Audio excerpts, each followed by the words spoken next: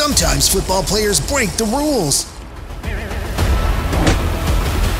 These are 15 times football players got caught cheating, and Mbappe thought he could get away with some clear time wasting against Belgium, but the ref just wasn't having it. But this goalkeeper cheated to save a goal because man dropped a wonder tackle, but then he got caught out of his post. A quick throw-in and it was a sure goal, but the goalie was playing 4D chess and threw out a second ball onto the pitch, meaning the ref had to stop play. Clever from the goalie, unlike Ronaldo, who cheated so bad he got a whole country to hate him. You see, in the 2006 World Cup, Portugal came up against England in the quarterfinal. Ronaldo and Rooney were the stars for each country, but were teammates at Man United. The English fans loved Ronaldo as he was quickly becoming one of the best players in the Premier League, but this love was soon lost when Rooney accidentally stepped on Carvalho's crown jewels. The referee wasn't going to send Rooney off for a clear accident, but Ronaldo went screaming to the ref and got him to change his decision. The hate for Ronaldo grew stronger when he dropped a wink, showing he deliberately got his Man United teammate sent off.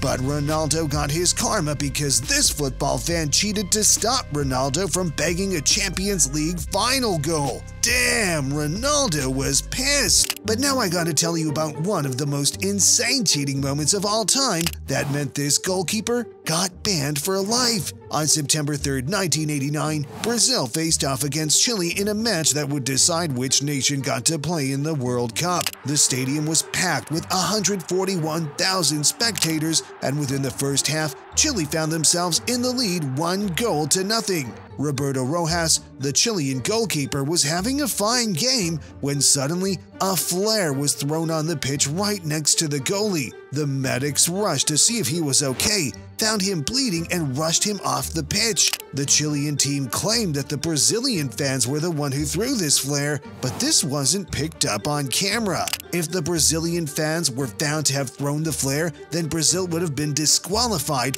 and Chile would have been sent to the World Cup. But it turned out that one photographer was able to capture the incident, and once the photos were developed, we could see the flare was nowhere close to Rojas. It couldn't have hit him. The Chilean goalkeeper later admitted that he was so desperate to qualify for the World Cup that he hid a razor blade in his gloves and cut himself to cause the bleeding. This meant that Chile were disqualified from the World Cup, and Rojas was given a lifetime ban from football. Man could have really won an Oscar for that, just like Morata, who put in the theatrical performance of the year. He took a shot and fell to the floor in agony. The pain was so unbearable and he just couldn't get up until he realized that his shot had actually gone in. Great performance, Morata. DiCaprio would be proud of that one. Lying about an injury happens quite often, but lying about a player's age just to break a record? That's unusual. But that's exactly what happened with Youssoufa Moukoko, who broke Bundesliga records by becoming the youngest debutant and scorer at just 18 years old. But Moukoko is actually 22 years old. After some confusing adoption papers and a falsified birth certificate, he had led the Bundesliga to believe he was actually 18. But this team cheated by sending spies? In 2019, Leeds manager Marcelo Bielsa was facing Derby County in the championship. A couple days before the game, there was a mysterious man spotted outside Derby's training ground. When this man was confronted, it was found out that he was a spy sent by Marcelo Bielsa. When this was brought to the public's attention, Bielsa admitted that he had been doing this for years and had been sending spies to his opponents before every game.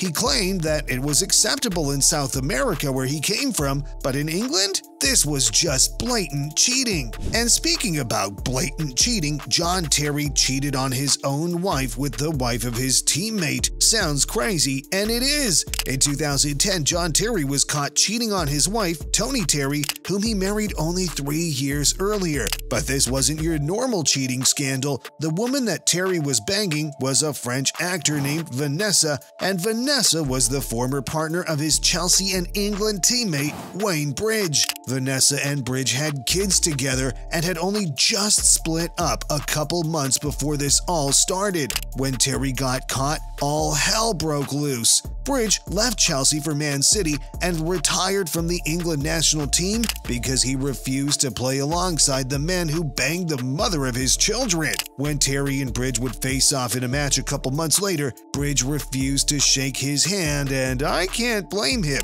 He took everything from him. Terry, on the other hand, who had kids of his own, managed to keep his relationship alive and is still with his wife today, whilst also achieving a long and successful career for both Chelsea and England. Bridge says that the saddest part of it all is that he's not remembered for the playing career he had, but for being the man who fell victim to such a cruel betrayal. But now you have to hear about one of the wildest moments of cheating to ever happen in football. When Leeds faced off against Aston Villa, the game was at a stalemate. Neither side could bag a goal to put their team in front until an Aston Villa player went down injured. The Leeds player signaled that he would kick the ball out as a sign of fair play, but that was just a move to get the Villa players to relax, and then this happened. Leeds coming forward with Click. Well, Villa put the ball out at the other end, but Leeds will come forward. Click into the penalty area, and he scored for Leeds. It turned into a brawl. Pushes, shoves, red cards.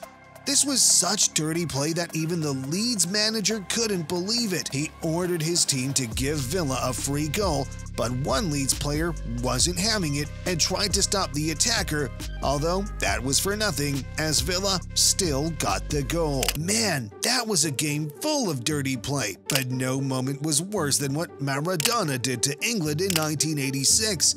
He cheated so badly that he broke the hearts of an entire country. In the '86 World Cup, Maradona broke English hearts when his Argentina team sent them home from the World Cup in a 2-1 victory. The real heartbreak came when the English fans took a closer look at the first goal. Maradona completely cheated, using his hand to hit the ball in. That really was one of the greatest goals in volleyball history. But now I have to tell you about how one of the greatest comebacks in football history was actually just a cheated victory. The famous Barcelona vs PSG game, a thriller match where Barcelona came from 4 goals down in the first leg to win the second leg 6-1. But when you really break down the match, the Barcelona players cheated time and time again and just kept getting away with it. A handball for Mascherano in the box not given, and then a clear foul in the box for Mascherano again, but still nothing given. And to top it all off, Luis Suarez put his diving gear on and threw himself to the floor, winning Barcelona a crucial penalty that led to the downfall of PSG. Sometimes it looks like the referees might just be getting paid by the Spanish club, but imagine paying a whole team. Well, this is what is rumored to have happened in 1984. Spain had a poor qualifying campaign for the Euros, and with one qualifier game left, they weren't looking like they were going to make it to the European Championships. The last game was against Malta, and they needed to win by 11 goals to qualify. This was impossible. Malta had never lost by 11 goals in their nation's history. After the first half was played, Spain led 3-1, meaning they would have to score 8 goals and not concede in 45 minutes to qualify. This was impossible, but when the two nations came out from the halftime dressing room, everything changed.